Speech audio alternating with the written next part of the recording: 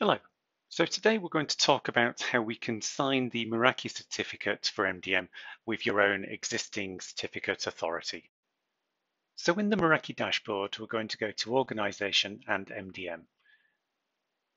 We'll just scroll down a little and you'll be able to see the existing SCEP CA cert configuration. And we're just going to click on the certificate request that you see there. We're now going to open that CSR in a text editor, such as TextEdit on the Mac. And what we're going to do is select all of this and copy it. We're now going to head over to the web interface for your certificate authority and click Request a Certificate.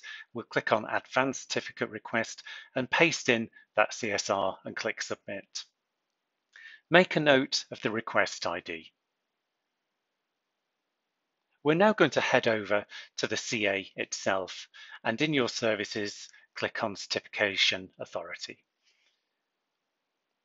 We'll head on down and look for pending requests. And you'll see number 7 is there. So let's right click on this,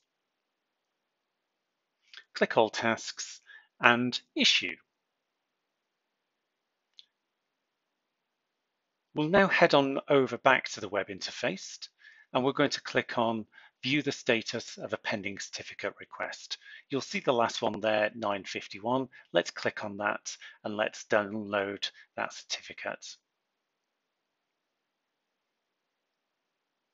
We'll now head on over back to the Meraki interface. We'll choose File and we'll upload that certificate that we've just downloaded. We can hit the space bar and just check that everything's okay in that cert.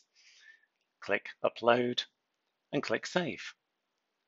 And after a few seconds, because it does take a few seconds just to process this new certificate, you can see that they've been saved and we can now check that the subject and the issuer is as we'd expect it to be.